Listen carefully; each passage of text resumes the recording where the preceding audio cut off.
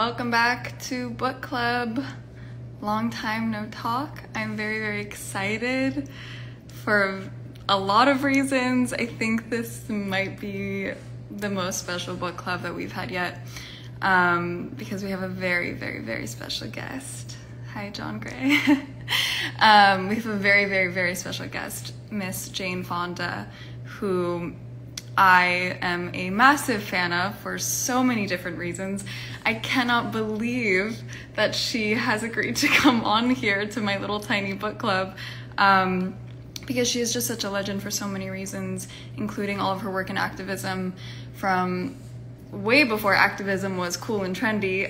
She was down in the trenches with people fighting for different social justice issues, and I just really admire her for so many reasons. And I took notes because I really want to get this right, because Jane's story is just so incredible, and I'm going to bring her on here to talk about it herself, but I wanted to give a little background before I bring her on here. So first I want to talk about how she kind of started. Jane moved back to the States from France in 1961 at the start of the Vietnam War to get involved in civil rights demonstrations and the movement to end the war. She played a really big role in that. She was really involved in the Black Panthers and the civil rights movement. She supported the Black Panthers by throwing fundraisers in her home, like a legend. And she campaigned on behalf of Angela Davis and other revolutionaries. And then also she was very known for her work in ending the Vietnam War and that movement. She toured North Vietnam, where she spoke out against military policy in the country and met prisoners of war, led protests, spoke out against Nixon, things that were not necessarily safe at the time, but she risked, her job, her life, her reputation for these causes that didn't have people like her with a platform like hers to speak on them. So I think that her advocacy, and really I think Jane is the definition of an advocate, and such a great role model. She's spoke out in support of Native Americans, women's rights, the list goes on. And by 1970, Jane had been arrested, and she was arrested on suspicion of drug trafficking on her way back from Canada, where she was doing an anti-war speaking tour. And that's where she got that iconic mugshot that you've all seen, I'm sure, of her holding her fist up, which I love. I look at that for inspiration all the time. And without further ado, I am going to invite Miss Fonda on here herself.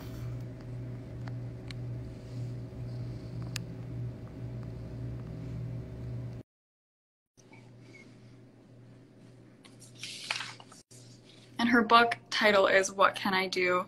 Written by Jane herself. Let me invite her on here.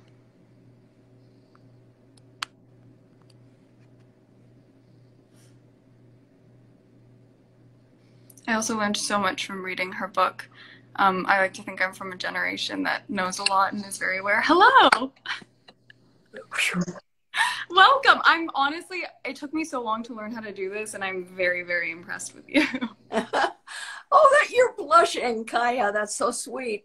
No, I don't know how to do it, but my assistant made this all work. So hi, thank you for having me on. Thank you for coming on here. Really, when I say you are the guest that I've been the most excited about, I just can't believe you're on here, and I'm so, so happy to have you. Thank you. I'm happy to be here. Thank you very much. And congratulations on your new book. It is wonderful. I was saying, I like to think, there it is. I like to think I'm from a generation that knows so much about the climate crisis, and you taught me so much from reading that. So it turns out that there's always more to be learned. So I wanted to start with asking how you got involved with activism. Well, as you said in your introduction, it was the Vietnam War. Mm-hmm. For a long time, my father fought in the Second World War, and I was somebody that really thought that if our soldiers were fighting someplace, we were on the side of the angels. It couldn't be wrong. Mm-hmm. But as you noted in your introduction, I was married and living in France, and a lot of American soldiers who were deserting from Vietnam came to Paris and searching out compatriots to help them. And I spent time talking to those soldiers, and they opened my eyes to what was really happening in Vietnam. And I read a book. They gave me a book to read. First, I didn't believe them, and then they gave me a book to read. And books have always been my catalyst. And I left my husband. I left France. I moved back here and devoted myself to trying to end the war in Vietnam. Mm-hmm. And I also saw that you worked a lot with the Black Panthers and Huey Newton in the early 1970s. I wanted to ask, before getting into your book, sort of how you felt seeing this fire be reignited over the last 2 years with BLM and the movement, and sort of how you saw this resurgence of fire. I can't tell you how happy it made me, Kaia. I will have to say that I never agreed with the Black Panthers' strategy of armed revolution. Mm-hmm. I worked with them because there was so much amazing police violence, but just horrible things were being done. And a lot of people who were truly political prisoners were being put in jail. And so I raised money to get them out. Yeah. Today, we have Black Lives Matter, and it is a whole different thing. Yes. First of all, I think the difference is, a lot of it is that it's led by women. I mean, in fact, with the Panthers, women were the strategists. They did all the work. In many ways, they have kept a lot of the Panther programs going, the free breakfast in the schools and all that. But they never got the credit. It was always the men out front. Black Lives Matter is women founded. Women's ideas, women's joy. I didn't even realize it until I started getting these emails that had flyers about self-care, why it's important for activists to take care of their health and their mental health. And I thought, oh, I've never gotten that from any movement. And then I thought, this must be run by women. And I found out that it was. That caring for each other as we fight the fight.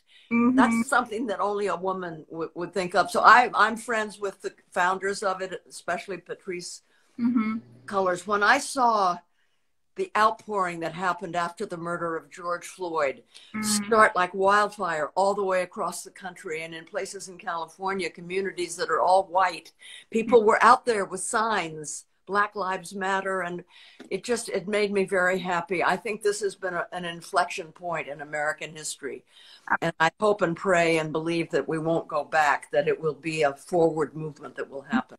Absolutely. And I also think with social and racial issues, it can be hard to know where to start and to even think that there can be anything that will help when it seems like such a big cause. And the same for environmental justice. So how did you sort of narrow your focus to make sure it was effective? I've been an environmentalist. I mean, I think we all are. We love animals, we love plants, we love species in our hearts. We care, and I've always been an environmentalist. But when I realized, because of what the scientists were saying, and I must say Greta Thunberg had a huge impact on me. Yeah, on all of us. And the young climate in 2019, the largest protest in the world that ever happened, it was all young people, young students. It got me to focus a lot more on the specifics of the climate crisis and what the scientists were saying. And it was very clear. We have to cut our fossil fuel emissions in half by 2030. That's less than a decade from now. And when I read that, I thought, holy cow, I have to do more. I have a platform. I'm a celebrity. I am going to put my body on the line. And that's when I called my friend Annie Leonard, who runs Greenpeace. Because, it's one thing for an individual, no matter how famous you are, to do something. You have to be part of an organization. Yes. Organization is what matters, especially when time is against you. So working with Greenpeace, we developed this idea for Fire Drill Fridays every Friday. And it's basically borrowed from what happened back in the 80s to stop apartheid in South Africa. Oh, wow. Civil disobedience. When you've protested and marched and written and lobbied for 40 years, we've been doing this and we haven't been properly listened to, the next thing you do is civil disobedience. And what does that mean? It means that you do something that is illegal, like for me, standing on the steps of the Capitol, holding a sign and chanting. That's illegal. So we were arrested. Mm-hmm. And because I'm old and because I'm famous, Mm-hmm. it got a lot of attention. And I kept doing it over and over and over. And the crowds in DC where we did this got bigger and bigger and bigger. You know, hundreds of people began to come and get arrested. And many of them were celebrities. So that, you know, that really helped draw attention to it. Yeah. In American history, civil disobedience is what has changed history, all the way back to the Boston Tea Party, to the lunch counter sit-ins, the Montgomery boycott. You know, it's when large numbers of people put their bodies on the line non-violently. This is what's important. This is the mistake the Panthers made. When you begin to grow a movement, you have to be non-violent. That's when people will join you, and you get trained how to do it. Okay. So that's what moved me from being, whenever there's a protest, I'm going to go, to I'm going to create a movement that's part of Greenpeace, that's part of the climate movement. Mm-hmm. and I'm going to bring in more people. I mean, all the young people like you and Greta were saying, where are the old people? We didn't create this problem. Right. Come on, you elders. So I thought, well, okay, I'm going to join. And we've kept doing it even during COVID. We do it, you know, virtually online. Oh, wow. And you know, I view it like you know what Russian nesting dolls are? I do. Yeah, you know, there's one doll inside of another doll. Yeah. So there's the outer doll. That's the climate crisis. Inside it is racism. That's another doll. Misogyny. That's another doll. Anti-democracy. That's another doll. Economic inequality. All the other issues are inside of the climate crisis. And the climate crisis wouldn't exist if it weren't for racism and patriarchy and misogyny. It's a mindset that allows the fossil fuel industry and the people that they buy off to look at the Amazon and think, that would be good flooring, or that would make a nice door, that beautiful sequoia tree, or let me just cut it all down so I can grow soy and corn for cattle. You know, it's a certain kind of mindset that sees people as part of a hierarchy. White men, you know, then white women, and then black, and then, you know, instead of we're all equal, we're viewed as commodities, as part of a hierarchy. It's a mindset that affects all the other parts of our lives. And that's why, for example, during all the Black Lives Matter uprisings after George Floyd, it was very easy to have some of those leaders from Black Lives Matter come on to Fire Drill Friday to talk about the intersections between the things. Yeah, absolutely. And I was so interested in the fact you say in your book about that women are disproportionately affected by the climate. Yeah. Well, it's easy to understand. I mean, it's especially easy to understand if you go to the global South, Africa, India, China, places where women are treated like chattel. Women do all the harvesting and the planting and the bringing water and the bringing wood, and they do all the cooking, and women are responsible for the survival of the family. So when there's a drought or a hurricane or a flood or whatever, women's work becomes so much harder. They can't find the water, they can't find the wood, and so forth. And 80% of climate refugees are women, and we're the last to be rescued. And children, of course, our children are very, very vulnerable to air pollution. I mean, millions of children die every year because of fossil fuel emissions. So yes, we bear the brunt of the climate crisis, but we're also in the leadership of the climate solutions. Because of you? Oh, because of young people. Oh. Young people, because, you know, it's your future. Yeah. I I mean, mean, it's shocking to me, and I think like I grew up in Malibu, and the elementary school that I went to was a marine science school, and so from the time I was a baby, I was made very, very aware of the climate crisis and what was going on, and it seemed like a no-brainer to me. And then, meeting new people and being more cultured, and then you realize that it really doesn't feel so urgent to a lot of people. And it was shocking to me. I'm like, our world is, none of these issues that we all talk about are going to matter if the world, if none of us are alive to even, fight for them. And I just wanted to ask how you handle and sort of conversate with people who don't believe in first reaction, complete disbelief that anyone could deny what was happening. right. Well, the good news is that there has been a huge increase in the number of Americans who understand that there is a climate crisis, especially in the last year. I mean, it's hard to avoid, right? Texas is freezing, froze over. The ocean is burning, the fires in California, the floods in the East. I mean, it's, the fact is, what we need to persuade people of is not so much that there is a climate crisis, because most people know that. Enough people to matter know that.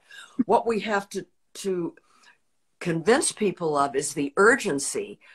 We don't have much time. There's the warming continues, and at a certain point, because of the warming, whole ecosystems collapse. I mean, just think what happens when the ocean collapses. The ocean provides over 50% of the oxygen that we breathe. What happens when the Atlantic current, which controls climate, gets thrown off course? Then it becomes catastrophe, and it's out of our control. What we have to try to do is stop the warming while we still can, before it's out of our control. We have 9 years to do that in. 9 years to cut fossil fuel use in half. We can have all the windmills and the solar panels, everything. But if they keep drilling and burning fossil fuels, we're not going to make it. So convincing people of the urgency, Yes, that the focus has to be on stopping fossil fuels. Right now, for example, for your listeners, what you can do is call your elected officials and tell them to not support fossil fuel subsidies. Dollars paying billions of dollars to fossil fuels in the form of subsidies. These people are killing us, and we're paying them to do it. We have to stop fossil fuel subsidies. So that's the kind of talking we have to do. But it's all in my book, actually. My book is nothing but just like how to. I know, It's and very user-friendly. that you talked about the issue, but you also gave such concrete things to do, because it's not unachievable. It's not out of reach. I loved reading your book that I was writing things down like, I can do this, this, and this. And if you had to give people like 3 places to start, young people who are like, I really, really want to make a difference, what would you tell them to do? I would tell them to join an organization like Sunrise Movement, Extinction Rebellion. I mean, Sunrise Movement is the most amazing organization of young people. It's beautifully strategic. It's very smart. It's very huge. Greta's organization is called Fridays for Future. There's also Extinction Rebellion. Find out an organization, Google Sunrise, I would say, and join an organization and follow an organization, because they will constantly keep you updated on what's happening, what actions there are that you can take. That's my advice. Yeah. And what are, I mean, with social media and everything, because you've been doing this a very long time, since before social media, since before, you could go on a live stream and talk about issues. What positive or even negative effects do you feel like social media has had on, a movement like the climate crisis? It's a lot easier to organize a rally, demonstration, a protest. It would have been much harder pre-social media, knowing, well, it probably wouldn't have happened pre-social media, that the murder of George Floyd led to this contagion of, you know, the protest just metastasized all around the country. I think a lot of that has to do with social media. So I think in that sense, it's people can know things a lot faster, but getting together in the flesh, there's nothing like it. And, you know, I know that a lot of young people suffer from depression, from anxiety because of the climate crisis. The best antidote is to get together with your peers and protest and become an activist. It's a great antidote to depression.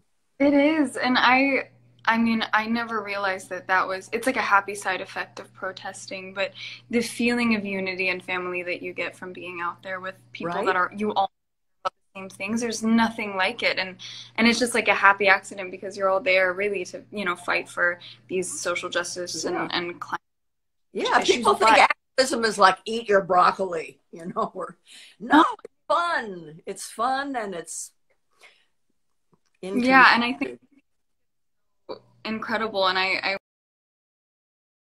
famous red coat that you're wearing on the cover of your book, and how that symbol for your movement. I wanted you to talk about the significance of this red coat. Well, we called our action Fire Drill Fridays because of Greta Thunberg, you know, who said we have to act like our house is on fire, like it's a real crisis, because it is. So Fire Drill Fridays. And first I thought, well, maybe I should wear a fireman's coat. And we decided, no, that was too hokey, but that I should wear something red. So I went to Neiman's in DC, and there was one red coat left. It was on sale. So, and it fit me. So I bought it. And it's the last article of new clothing that I bought. Wow. Yeah. And I also, you mentioned in your book sort of the contradiction that you feel sometimes being on a red carpet or doing the things, you know, having like sort of a double life, you know, you'd go from that to then standing on the steps and protesting. And how have you learned how to ground yourself in those moments and get back to what really matters in a world lost in very artificial things? Well, it's important, you know, I'm a movie actor and as well as an activist. My movie acting is what gives me a platform, and that's good. You know, I mean, it's why you do what you do. Instagram, you have a platform and a lot of followers. And, you know, doing red carpet is part of building that platform. You know, it's just part of your responsibility as a professional person to do that and wear something that is bespoke, wear something that's borrowed, or, you know, I have clothes, I haven't changed size, so I have clothes that I've had for decades that I can wear. Because you're doing wall squats in the jail. That's right. And stepping up into that police van replaces the treadmill, I can tell you. And I finally just want to ask, why did you feel it was important to write this book now? And like why? Yeah, why now? Well, I started writing it while we were still in DC. Annie Leonard, who runs DC USA, we talked about it, and it was, people loved Fire Drill Friday, and they still do. And we decided that it would be good to get the word out even wider, especially if we told people, gave them lots of things about what can you do. I mean, I was really, really depressed about the climate situation until I started it. And so I wanted to help other people get over their, you know, their concern, their anxiety, their depression. All the money from the book goes to Greenpeace. And, you know, I finished it before COVID hit, so that was good. I just wanted to get it out fast to try to give people the answers they wanted, you know. A lot of people, they know that it has global warming, but see, what we did with Fire Drill Fridays, every week we would focus on another aspect of the effects of the climate, the ocean, the forests, women, jobs, health. All of these things are affected, and so that's what the book is. Every chapter is a different aspect of it and what you can do about that aspect of it. Well, I cannot thank you enough for writing this book, for being the answer I think that a lot of us are searching for, and just for all of the work that you do. And if Fire Drill Fridays ever come back in person, I will be the first one there. I'm like such a huge fan of everything that you do, and I just think, you know, the world really, really needs people like you, especially Thank you, Kaia. who, you know, really need someone to look to, and you've just been a light in all of this, and I really, really admire you. That means a lot to me. Thank you, Kaia. I appreciate it and respect what you're doing. Thank you Bye. so much.